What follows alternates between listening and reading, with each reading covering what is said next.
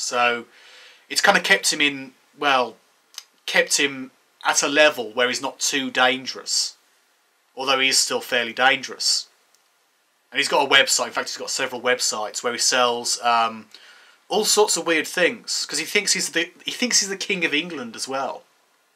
It's a really weird thing, you know. You would think, okay, he's the reincarnation of Jesus. He also claims to be Yahweh as well. He also claims to be so many other things. He claims that physically his great-grandmother was directly ascended from the Habsburgs, obviously one of the great European royal families. And yeah, I know those. yeah, and he claims that he should be the King of England, and he's sent along. He said he's done this. I assume he's mad. I don't see you need to make these claims since he's already claimed to be God. Yeah. He sent papers. You can't get any better than God. Yeah. Why do you need to be the King of England or the King of anything?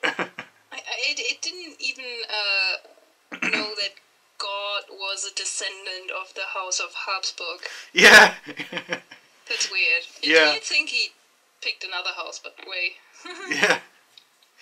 And he basically claims that he sent along a number of letters to the Queen, supposedly legal papers, telling the Queen to get off the throne and allow him to be crowned the King of England. So he's really a very, very confused man. Or probably just a really mad con artist. And he doesn't really understand how that lineage thing works. No. If she got that, I bet she had a good laugh. Yeah. I don't think she actually opened it herself. No. Well, I'm sure someone had a good laugh. I'm sure.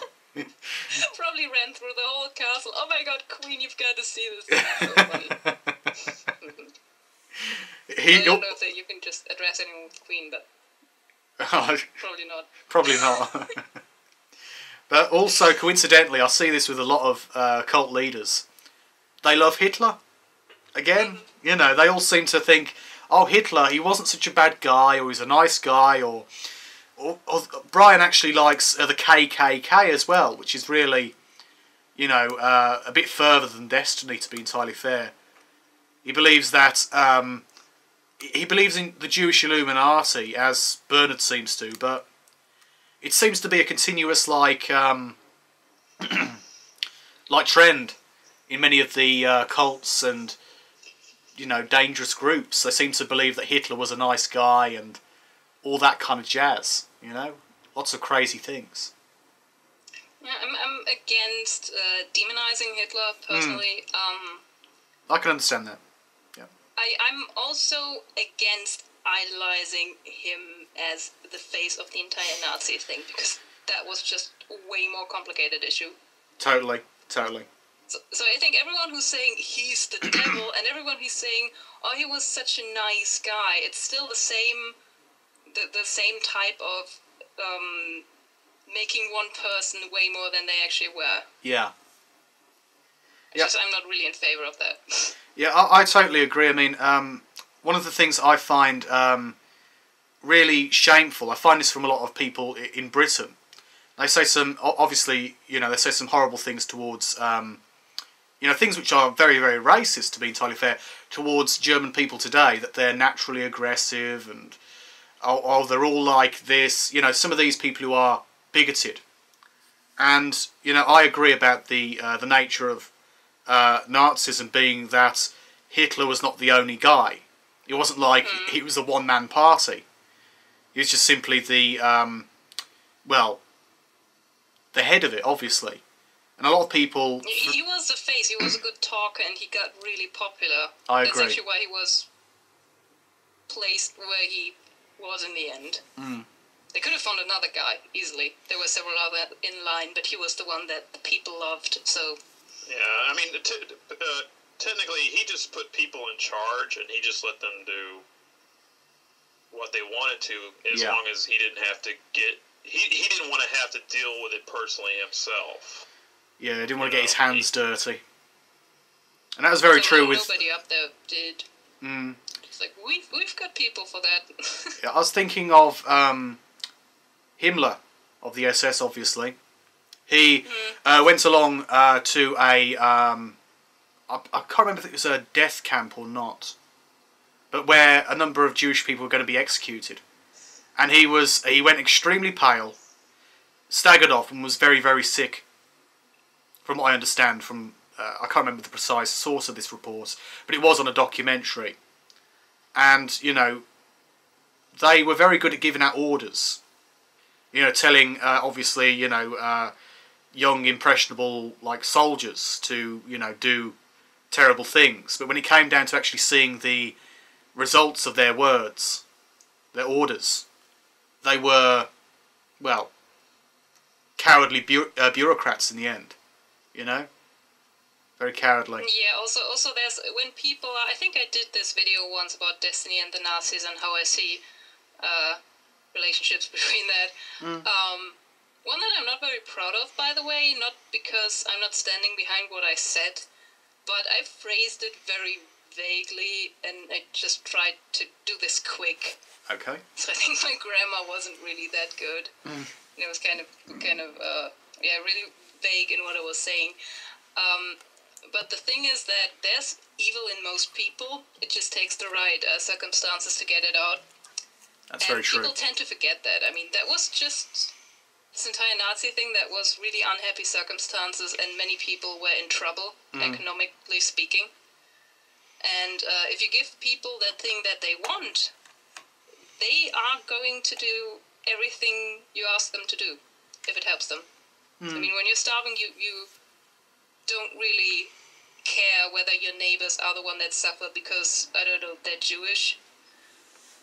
I mean, all this hate is just really convenient for when you already have all this anger in you, and if you're really desperate, it's easy to turn evil and do evil things under these circumstances. Anybody who's really interested in looking at that should look at what's called Milgram's experiments, and it was a series of tests that were conducted in the United States to figure out like what lengths people would go to actually hurt other people, and they found out that if the person who's doing the torturing or the hurting the other person has been given assurances by someone in authority that it's okay, they'll do it.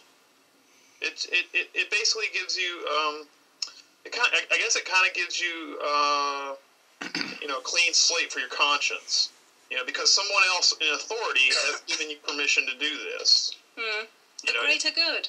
It's best for all. It makes it more palatable, and they found out that more often than not, the way the experiment was arranged, you'd had one guy would answer questions, and another guy, if the person didn't answer the right question, had the ability to electroshock the other person. You know, and they found out that, you know, hey, the person on the other end, you know, might be like screaming in pain, going, "Oh, please don't do it anymore," you know, and they had a lot of cases where the guy was like, "You sure you want to continue doing this?" And they were like, "Yeah, he'll be okay. Just continue administering the electrocution." And they would continue doing it. I think those were actors, though.